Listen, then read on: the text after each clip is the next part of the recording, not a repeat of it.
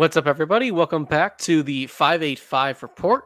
Mitch Broder with Ryan Sullivan, and we got ourselves a real special guest on today, representing the Miami Dolphins, BF's Kevin Guerard. Kevin, first of all, thanks for coming on today, and how are you doing tonight? I'm good, guys. I'm good. I'm 1-0, so it's pretty good. Yeah, you can hold that above us, man. Right now, you guys are leading the division.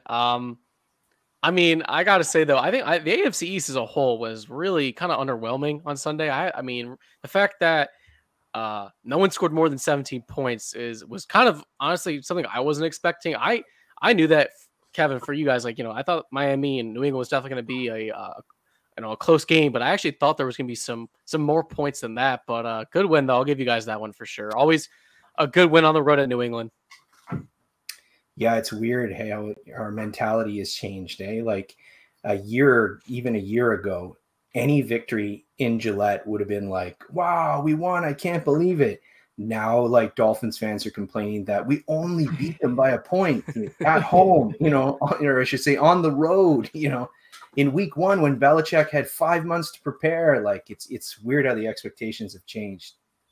It's like that first Bills Patriots game last year, where a lot of people wanted them to come in and blow them out, and it ended up being the Justin Zimmer thing at the end, which I get wanting to blow them out, but I have such PTSD from Belichick. I don't care if it's a point or a million points. Get me out of Gillette with a win, or get me out of a New England game with a win, and I don't care.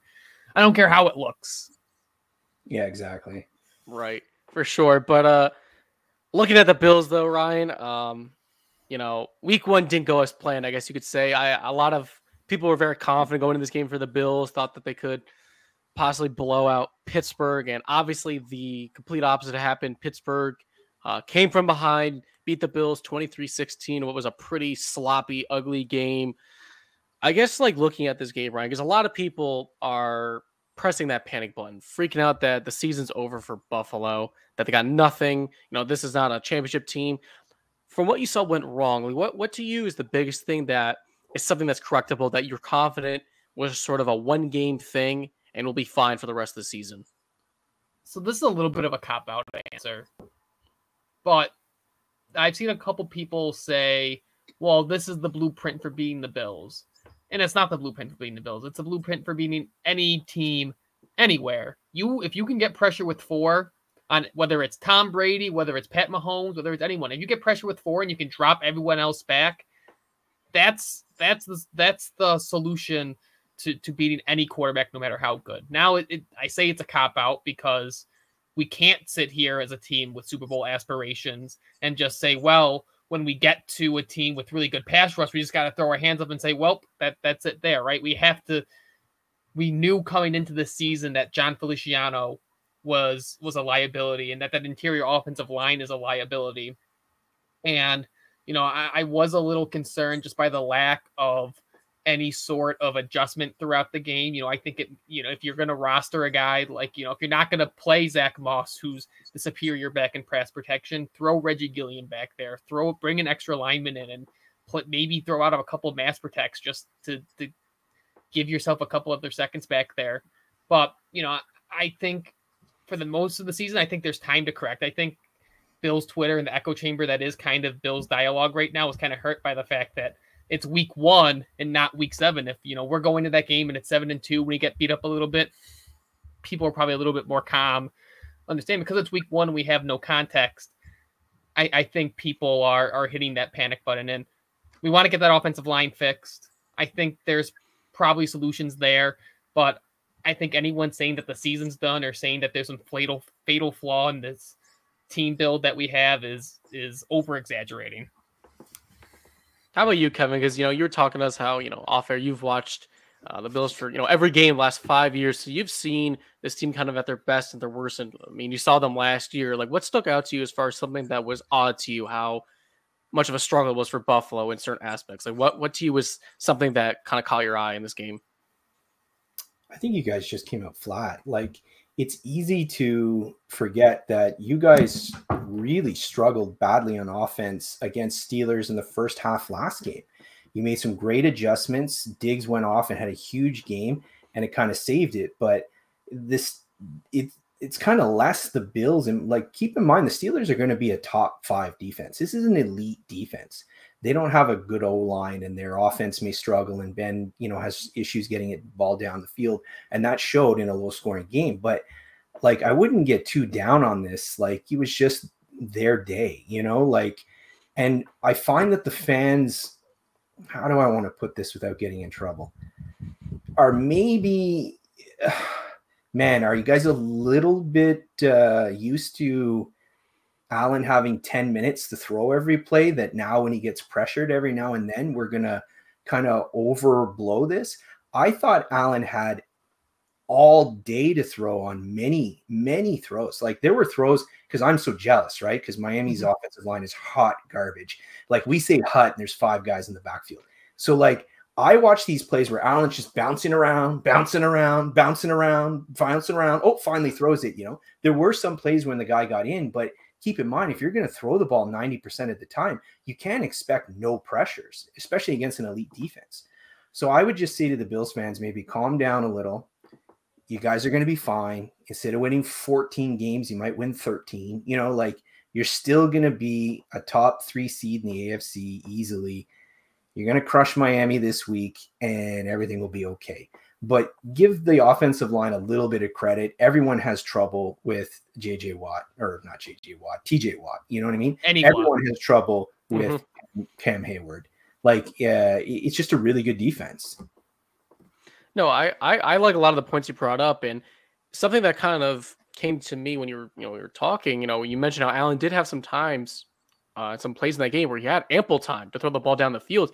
For me, something that was kind of surprising in this game, which is something I don't think is going to be a trend, but I don't think it's being talked enough about. It felt like that, and maybe this is more part to Pittsburgh's game plan and what they had in store for these Bills receivers, but it felt like they kind of struggled to get open. I mean, it felt like a lot of times Allen was trying to kind of extend plays, was hesitating where to go with the ball, which is, something I don't think we were accustomed to seeing all last year, where no one could really cover Stephon Diggs, no one could cover Cole Beasley, and they kind of had the wraps on them, had clamps on them. So I think that was something that maybe people aren't talking about enough, how, these receivers, as much as we're looking at Allen, who, he struggled, he didn't have his best game at all. The offensive line certainly had some problems on Sunday blocking that Pittsburgh front, but, the receivers struggled a little bit to get open, and they dropped a couple balls that they usually catch. So, there's definitely, I think, a lot to take away from this game, and a lot of things that with this offense, I've been someone who said, I don't think it's time to press the panic button. I don't think it's time to freak out.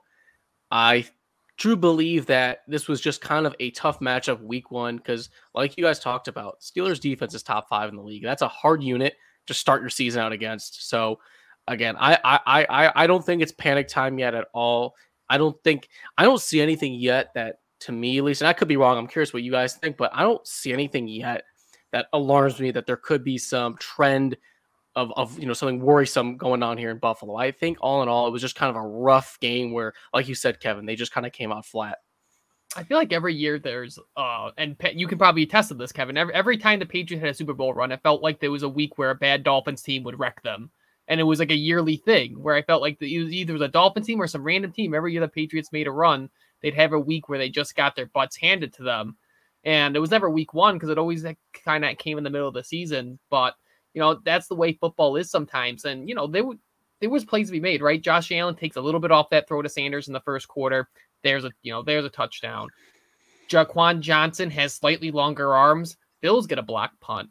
A couple if Gregory Rousseau is a little bit faster and they fall on that strip sack, maybe that's points right there, right? So it's not like it was a blowout either. And you take away that block punt, and you can always play the if and buts game. It was a closer game than I think the box score really showed. Yeah, I think if he hits that, because Sanders was wide open, that was brutal. If he hits that throw, I thought that would have changed the whole complexion of the game. You would have went up a couple scores early. I think it would have changed how Pittsburgh had to play on offense a bit, and I think that would have been a big thing. So that's not going to happen. Allen's not going to miss wide open guys like that. Like, he's not going to miss that throw. He definitely won't miss it next week with my luck. So he'll hit them all. You know what I mean? So it'll be fine, guys. Like, Sanders was still getting open. You were Singletary was 6.5 yards per carry. Like there were some really good things you did. You just ran into a good defense, and I thought your defense looks better this year than it did as a whole last year. I know you guys ended up pretty hot the last few games, but defense looks really good. I mean, you held them to one touchdown. You can't ask more than that in the NFL, especially with the rules the way they are these days. Yeah, absolutely. I definitely agree with you, Kevin. I think the Bills defense, I mean, yes, this was a Steelers offense that looks to be not on a great unit this year. But they did their job. They only held them to, they held them to 1 touchdown, were able to bend but not break and get them to kick a couple of field goals. So no, defense, they played a good one.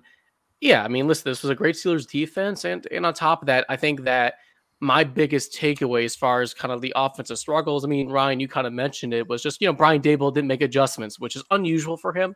He proved to us all last year that he's, very capable of making adjustments at halftime. He didn't for whatever reason this week. But again, for Bills fans who are saying fire Daboll, bench Allen for Trubisky, I've even heard some of that nonsense going on. Oh yeah. God. It's getting rough, Kevin. Last year, Daboll was so good last year. I have never seen, not to take anything away from Allen or the receivers, but I have never seen that many wide receivers running wide open, since probably the 90s Dallas teams when what's his name, you guys would know, the old offensive coordinator there.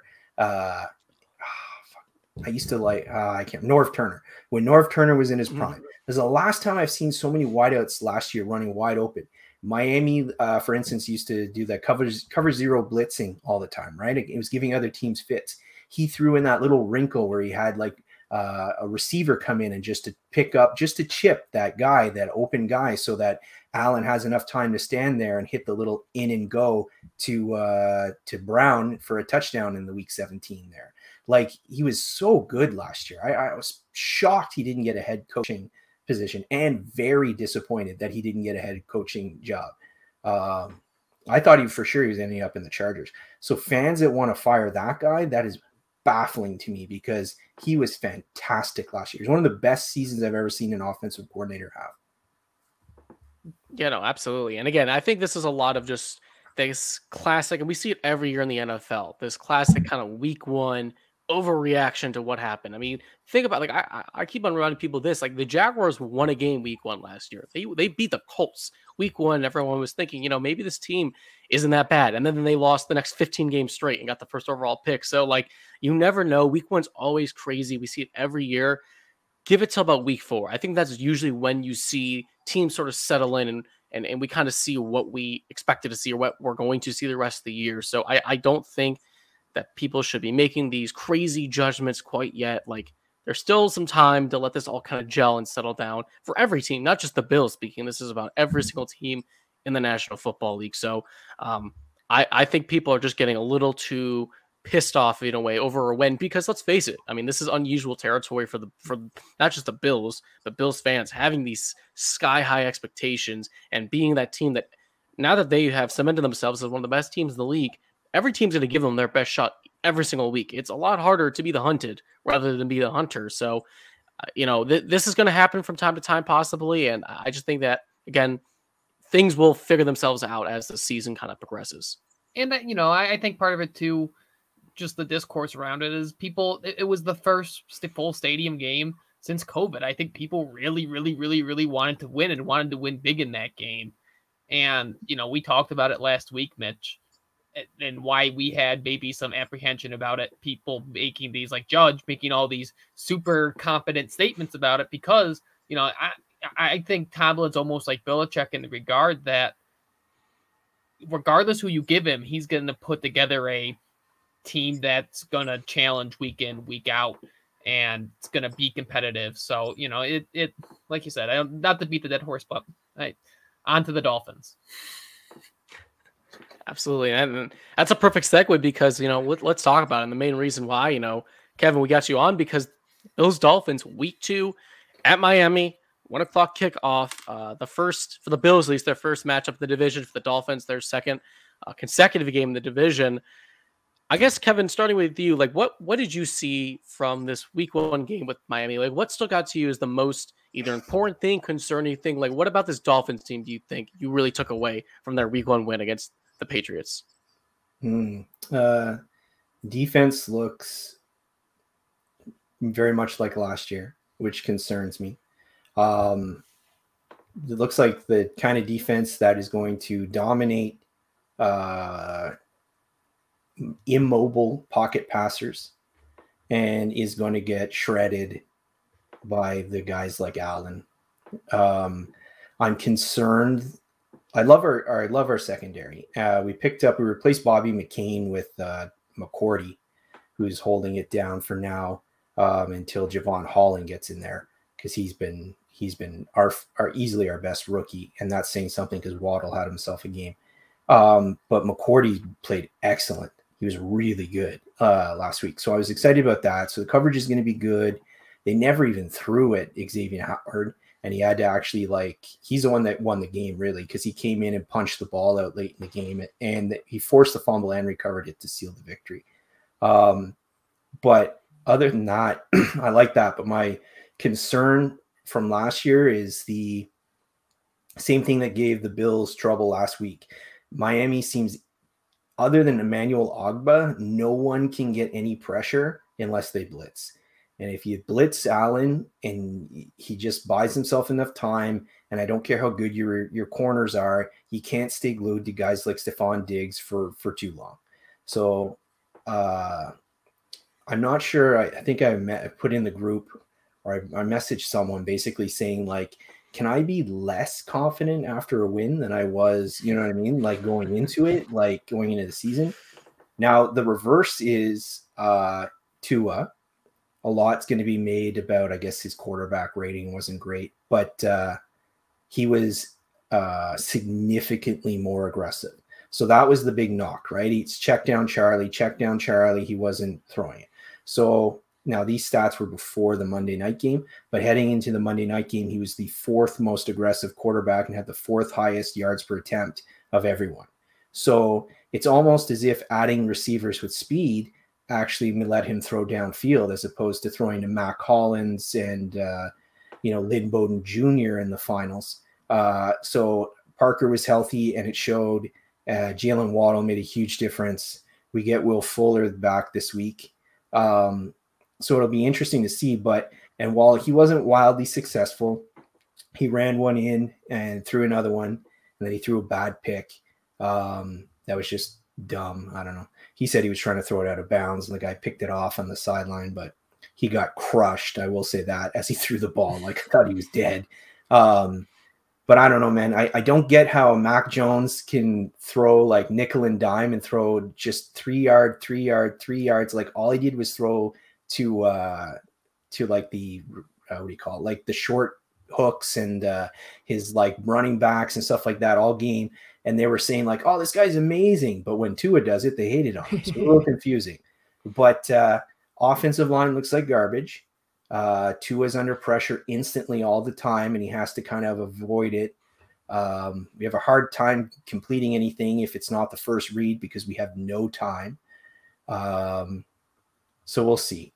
Jackson was hurt, or he wasn't hurt. He had COVID, so he missed the whole week, so they didn't play him. So he wasn't there. So Liam Eichenberg had to play left tackle, for which is a position he hasn't played at all. So he played okay, considering. Yeah, the offensive line looks poor. Tua looks more aggressive. I like some of the play calls we have. Waddle looked really good. And the defense, like I said, will be dominant in some games and will get eviscerated in others, because the same weakness lies. So I want to sit on that defense for a second, and just, a couple questions, a couple observations I had watching the game. Now, number one, I think a big something that's going to come into play here, because you talked about how much that defense is kind of predicated on the back end, and hoping guys can get home, and hoping you can rely on that those guys like Xavier Howard and Byron Jones being able to do their jobs long enough. But does losing a guy like Roquan Davis just got put on, your starting nose tackle just got put on IR today? So how does that, what role did he have in this team? And is that going to be something that concerns you for this pass rush and their ability to stop the run going forward. Yeah, he's not like a great pass rusher, but again, that was his rookie year. But that we were really excited about him because he was dominating in camp. He played exceptionally well at the end of last year. He's a massive, massive man with long, long, long arms. Like he's just a huge guy. So it's definitely going to matter especially against the run. Like he was at the end of the year, he was eating up double teams and stuff like that. Like I was very hopeful that he was going to be the best player on that defensive line. So it's kind of a blow. He's not out for the year, I don't think. I believe they put him on the IR with the designation to return after like 3 weeks. He can come back.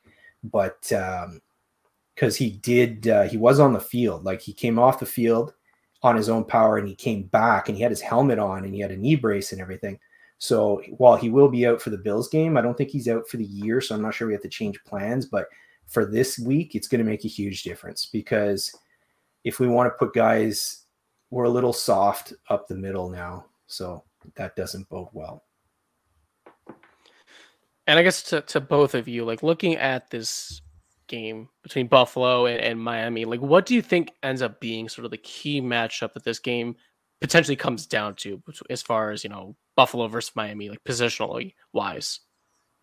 For me, just watching that game and watching kind of what they wanted to do with Tua, and maybe you can correct me, it seems like they really want to get Tua to his first read. A lot of his good throws that he had in that game were kind of those quick slants where they got Parker out in space quickly. I think there was one in the second quarter that was a really good where he just kind of snapped, turned, hit Parker in stride, and he got 15 yards. Had a couple similar plays with Waddle where it's just kind of first read, snap, and go. And so I think the Bills' ability to kind of get pressure quickly will kind of be the catalyst for this game, especially when I think it was the other McCourty brother who's on the Patriots. There was someone in that game that kind of reiterated that something that JC Jackson that had a comment in the game that their plan was, and I'm glad you said it, Kevin, that their plan was after Tua gets to his first read, he's going to chuck it up and because that's what they had seen on tape, at least up until this point. And there was another play in the game, I think in middle of the second quarter where they almost had another interception because that's what happened, where I think his first read was off. He was kind of falling back and he threw it and it was almost picked off by the other McCourty brother, or it was almost picked off again and on a second or third down. So is that something you would agree with, Kevin? Do you see another matchup that could change the course of the game? Yeah, for sure. If like you said, with the Miami's offensive line being so inept, if that first read's not open, he's getting hit. And when that happens all the time, it leads to bad habits.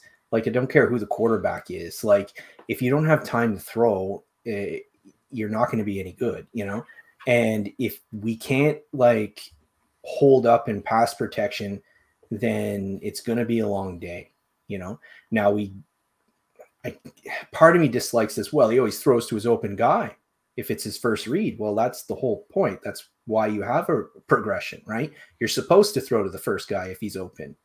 Like, why would you not? I don't understand. So I don't understand that as a knock per se. Yeah. I understand what they mean when they say, we got to get him through his progressions and then he'll start to panic. Well, usually he starts to panic because he's about to get killed. So we'll see. So if they can actually give him some time, it would be nice, and then we'd be able to see. But like I said, it's hard to evaluate any quarterback when he doesn't have any time to throw.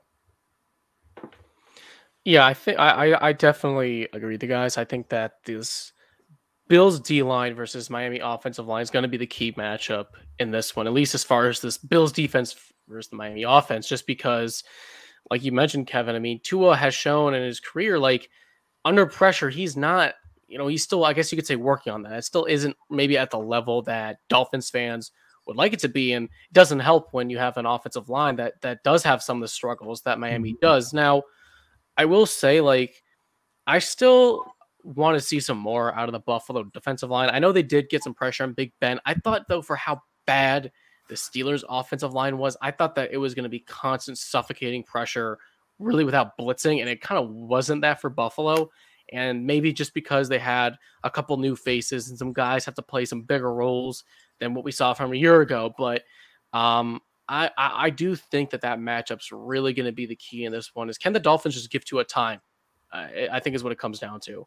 Well, and if you can, I think the one matchup that really favors Miami is Jalen Waddle. We've seen Buffalo struggle with speed, and Jalen Waddle is on the Tyreek Hill tier of functional game speed and how fast he can play. And yes, he's a rookie, but he's a guy, if they can find ways to get to a time, maybe move the pocket. I don't know what kind of offense they're running with their new co-offensive coordinators, but I saw a lot of kind of zone reads and RPOs. And so if they can manufacture time in the pocket, Jalen Waddle's a guy who I think could maybe have his come to the, I know he had a good game last week, but arrive to the scene moment if they can find ways to give him time, because we've seen Levi Wallace get burned by guys like Tyreek Hill and guys with speed. And not just that, it's just the more weapons you have now. I've always kind of liked Miami's weapons. Devontae Parker's a guy who's put up a lot of numbers before. Mike Gesicki's a guy who's gashed us for 2 straight years, it feels like. So yeah, I think the X factor here is if they can manufacture time, there are weapons. And I'm one of the things I'm tired of hearing from Bill's Twitter is that Tua doesn't have arm strength. And I think we have these glasses that, unless you have God tier arm strength, that you can't be a quarterback in this league. And Tua's got perfectly functional arm strength. Is he going to throw the ball a mile? No, but he can do everything you need him to do. He can throw a ball on the seam. He can throw a fastball. He's got touch. So, I think if that rush doesn't get home and a guy like a Levi Wallace is forced to be on an island, that's something that could kind of flip the script in this game. Yeah, I could see last game that he's throwing the ball with more zip this year. He's 1 more year removed from hip surgery. So last year, coming into the season, he wasn't like working out. He was rehabbing from like a catastrophic, almost career-ending hip injury. That was a bad hip injury. People said he wasn't going to play last year. Yeah, he wasn't going to play. Exactly. So he got in. And then this year he was able to, he's bigger, he's stronger, he's got more zip on the ball. He's like you said, he's not Matthew Stafford or Josh Allen, but he's noticeably better than it was last year. I'm still not sold that he's the answer, but we're 10 games in, right? It's hard to evaluate a guy in 10 games in. So I'm not ready to give up on him yet. I like that he was more aggressive last game. I like that I see a little bit more juice in his arm this year. And it'll be interesting to see what happens if we go 10 personnel, right? And we have Fuller on one side, who's lightning and has been made a career of being like a deep threat, a legitimate deep threat. And then last year actually became a legitimate number 1 receiver for Houston. People forget he was on pace for 1,400 yards before he got suspended. So if you have him on one side with his 4.31, you got Waddle on the other side who runs, like a 4.29 kind of deal. And then you got Gesicki and Parker working underneath. I like what I have. And then you've got, Preston Williams and Albert Wilson coming off the bench. You can throw some gimmick plays to Jakeem Grant because Jakeem Grant might be the fastest of them all. Not a great receiver, but for the Isaiah McKenzie kind of gimmicky play. And then the 2 running backs we have aren't really, I'm not huge on them as runners, but Gaskin and Ahmed are good receivers. So it's interesting. So it'll be, he doesn't have to do the Josh Allen where you stand back there and break 50 tackles and then sling it 70 yards.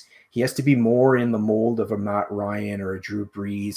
I know when I was talking with Knapp and Casey a couple weeks ago, I said I envision that if Tua hits his ceiling in my eyes, it's Matt Ryan. Like that kind of distributor, enough arm strength to get you there. I don't think he's ever going to be a top 5 guy, but good enough to win with.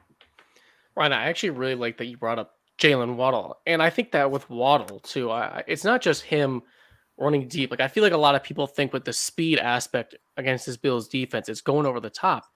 But what was one way that the Steelers ripped off a huge play, maybe their biggest gain of the day for them last week? It was on an end around a Claypool. And I could see Waddle being kind of in that same sort of role for them this year because, like the Bills, I feel like throughout McDermott's, this is going to be kind of a weird criticism, and I don't know if this is so justified, but I kind of feel like throughout McDermott's time as head coach, the Bills have struggled with some misdirection on against their defense just because specifically in the back end, they don't really have the fastest guys back there. And if the blocks are set up right, I mean, we saw Claypool was a block away from taking that thing to the house on the end around. I mean, Micah Hyde made a great tackle. So, Jalen Waddle, using him in that aspect of the game, which is what he was used a little bit at Alabama. They would give him some of those sort of end arounds and screen passes just to get him out into space. Yeah. That could play a factor in this game for sure too. They faked end arounds on several plays to him last game. So they're going to give it to him at some point. But yeah, they've threatened them with that for sure. And go ahead. Sorry. And I was going to say, not to get too far down the Tua rabbit hole and this offensive rabbit hole. This isn't the same offense as last year. I would really recommend everyone go and read the Robert Mays did a really good article on Ryan Fitzpatrick in The Athletic, and in it talked about the offense was centered around Ryan Fitzpatrick, and when they made the switch, Tua didn't know the offense because it wasn't tailored to him. It wasn't his plays, and that's why there was a lot of those struggles last year. And just watching the game, it was such a different offense for Tua. You could tell this was an offense that was built around him and built to his strengths, and it really is a new look offense. And I think, and again, I talked about with Mike Tomlin, I talked about Bill Belichick. Flores is a good coach. We talk about coaches in this league who can coach above their talent. I really think Brian Flores is one of those guys who's, another X factor in this game.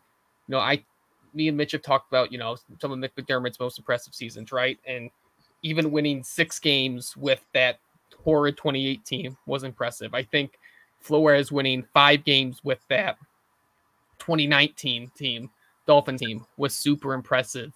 So, what growth have you seen in Brian Flores this year so far as a coach that gives you encouragement for his group? Because I think, one of the things that I've noticed in Sean McDermott, I think you look at coaches who get better and get over the top is the ability to adapt and get better year after year. So do you see things in Brian Flores and things in this coaching staff that give you encouragement that things will continue to trend and build off the success they had last season?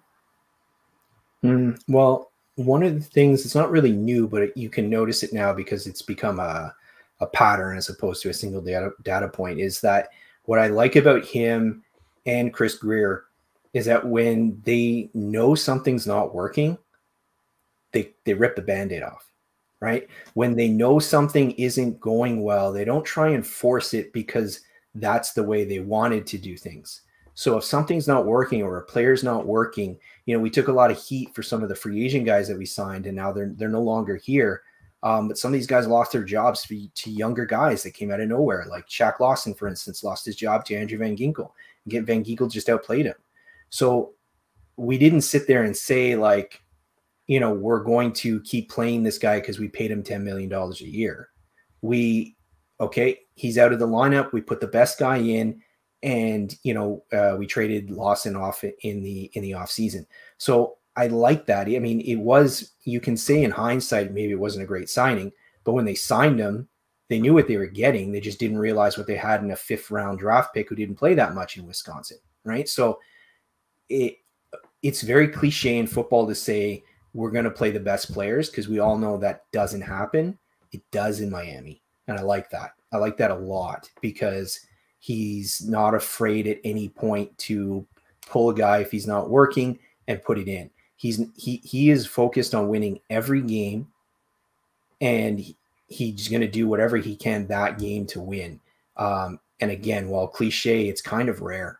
So I do like that. Well, it's sunk cost fallacy. It's something that I think even McDermott and Bean at times struggle with keeping in guys like Brian Winters and sometimes keeping player, and I think Mitch, you even talked about it in one of your you just talked about it with Rico. You talked about one of your like 5 minutes with Mitch things, that sometimes the Bills even get a little bit into that sunk cost fallacy, that just because you spent that money on someone that Trent you have Murphy. to. Yeah, Trent Murphy. Well, Yeah, exactly. That's an exactly perfect. That's perfect. Josh Norman, right?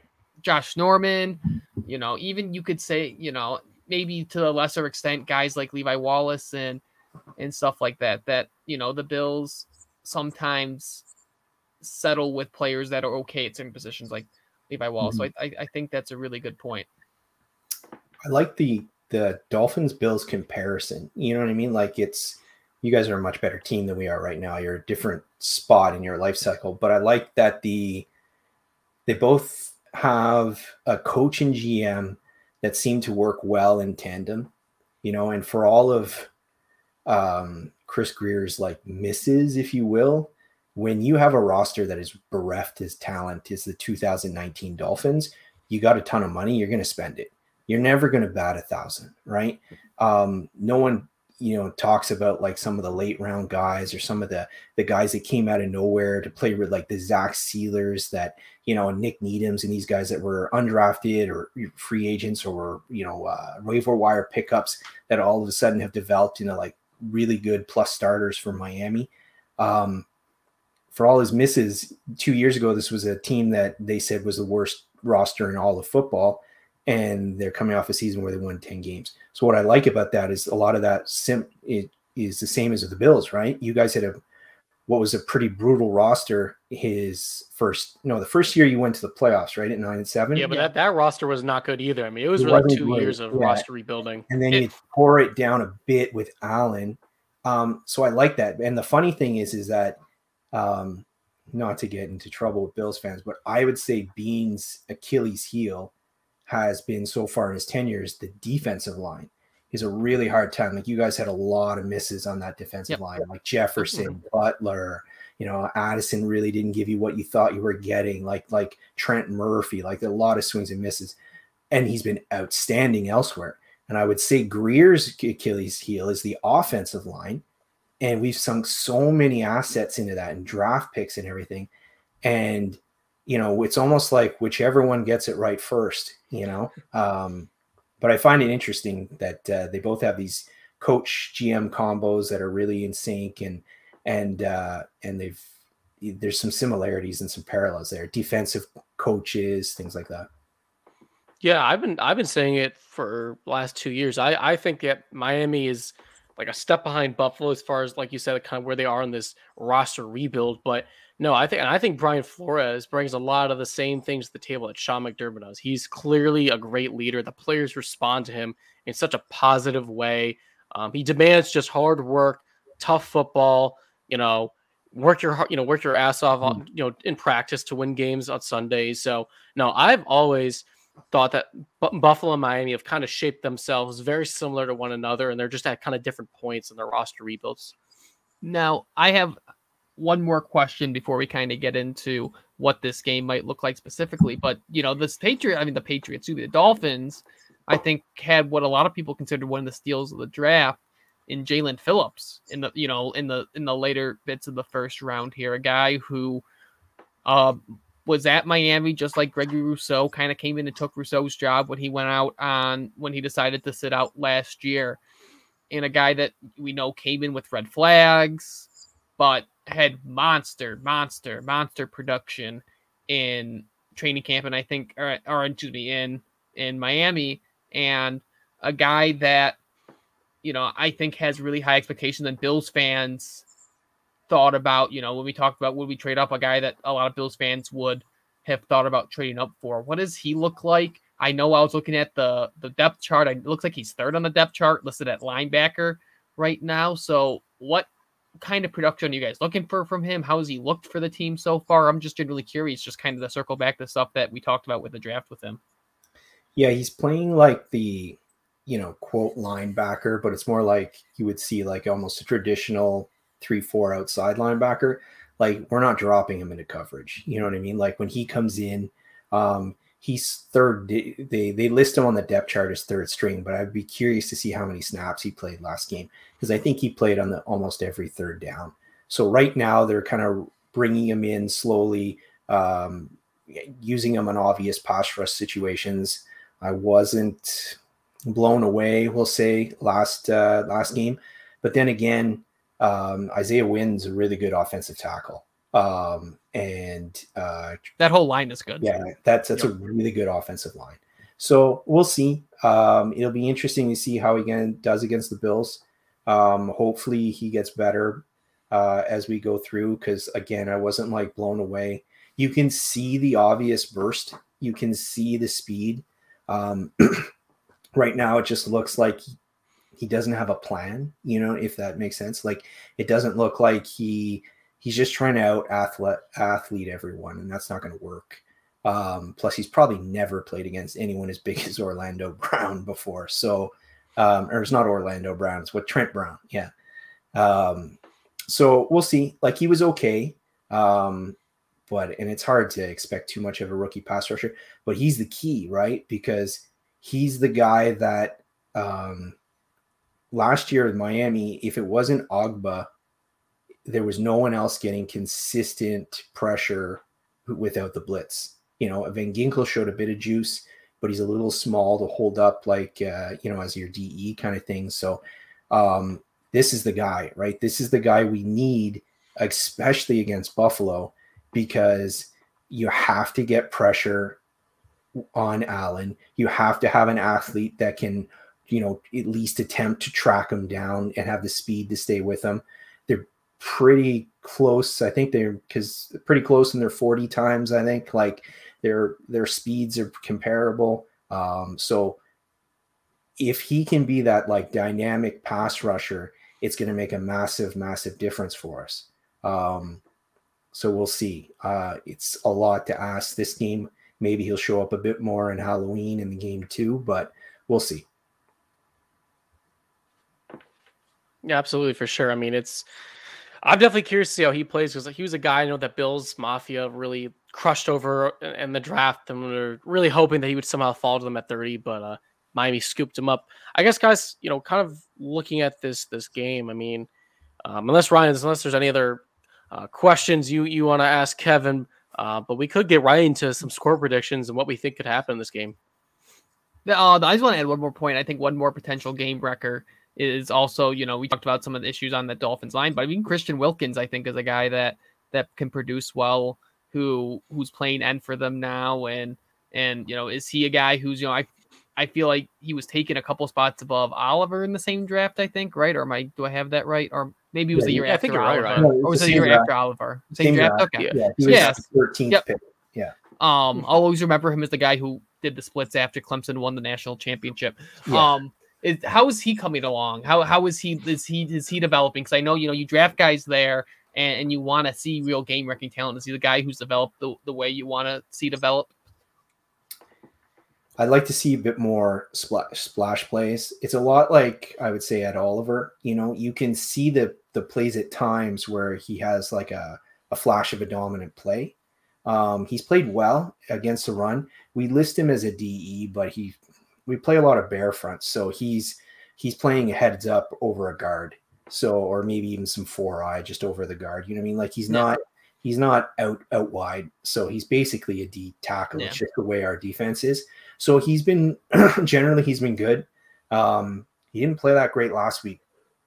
He matched up against Shaq Mason and the Michigan kid that they got, Michael Onwenu or whatever, and David Andrews was tough, but I guess that's probably the best interior trio in the league. So we'll see. It'll be interesting. I need him to step up, right? A guy that a lot of guys don't know about is Zach Sealer, who played really well for us last year. Plays a similar, he's like your big 3-4 end, 5 technique, 4-eye, that sort of thing. I need him. We need some more pass rush. But yeah, Christian Wilkins, he's played well. I would like to see more out of a first round pick, especially since I was a huge Simmons fan in that draft. And he's looking pretty good.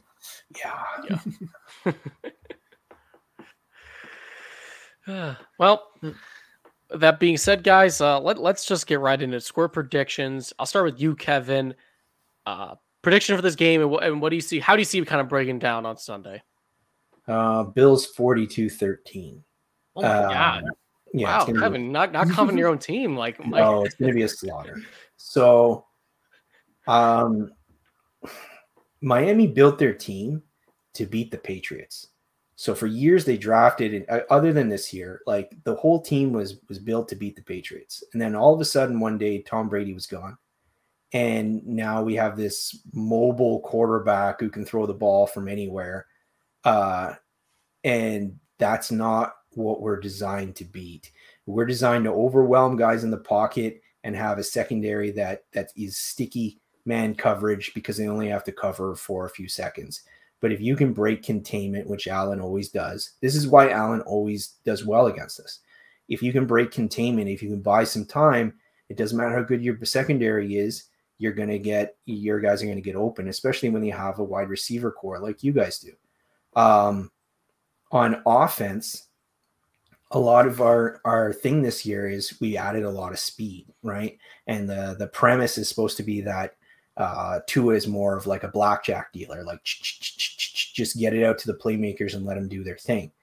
While I think that if we have Fuller and all those guys and Tua gets a little bit more seasoned, I think that'll work really well against teams like New England and Baltimore and the man heavy teams. Your team is this, cover 3, play way back, let everyone rally up and then tackle, right? Have them catch the ball in front of you and then take them down. And that's kind of, it plays away from our strengths because we're looking for explosive plays and your defense is literally designed to suppress explosive plays.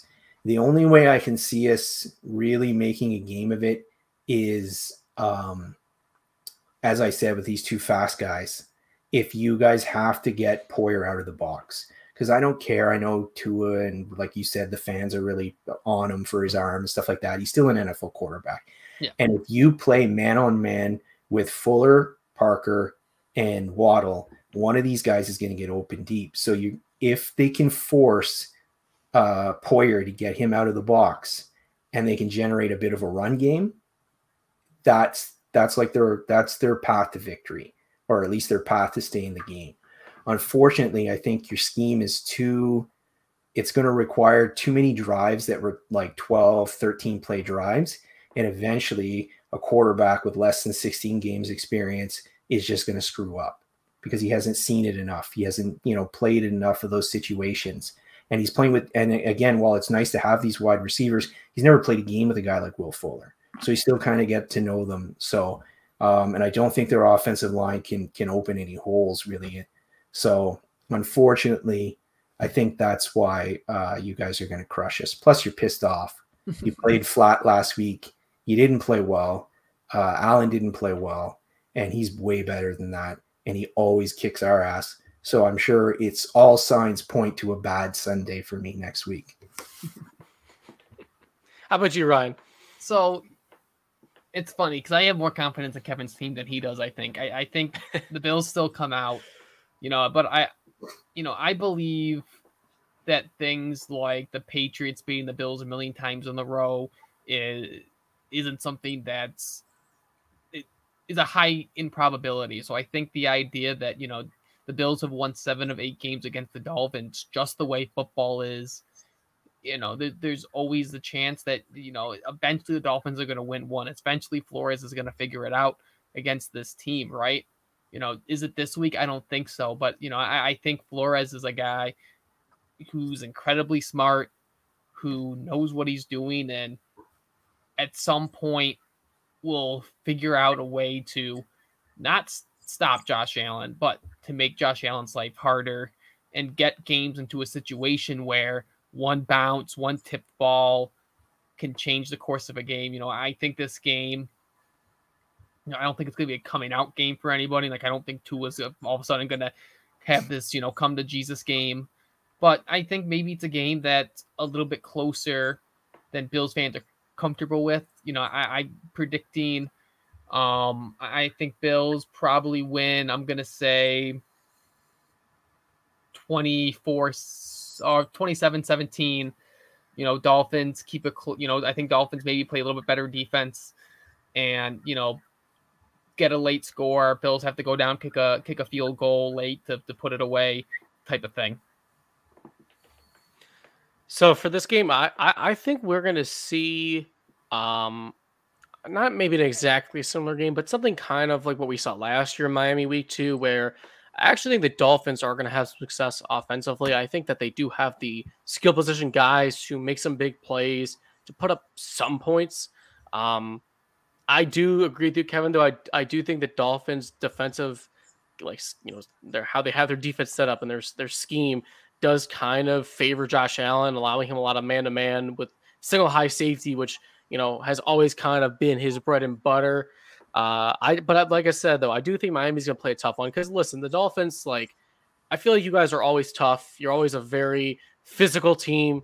So I have Buffalo winning 31-20 as my final score, but I do think it's a closer game than what maybe the score appears. I think Miami keeps it within a score or so throughout the entire game.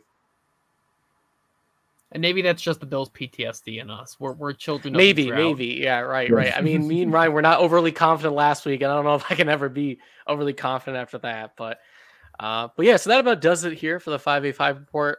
Kevin, before we kind of sign off, is there anything you want to plug? The stage is yours. So anything you want our listeners to know about, or anything you got going on? Plug your birthday. It's your birthday. Happy birthday, Kevin. Yeah, exactly. On Tuesday. Yeah. Oh yeah. Which is yes. today. Well, thanks, guys. Right. Yeah. No, I'm just like some dude that all of a sudden Pierre just keeps putting in these different group chats. It's real weird. I sat beside Rico on a bus to Costa Rica, and next thing I know, 5 years later, I'm in all these group chats, and I get to talk football with you guys. So I don't really have anything to plug. The name you see beneath there at Kevin Guerard 13 is my Twitter. If you want to throw me a follow, we can argue. I spend a lot of time, arguing with Bills fans. So, and my food takes. Yes, yeah, horrific. That's really the biggest argument right there, if anything, for man. sure. My goodness, and I gotta hear him nonstop, Kevin. I mean, I hear him every week. Yeah, when we're done here, I'm gonna go eat some peanut butter cups.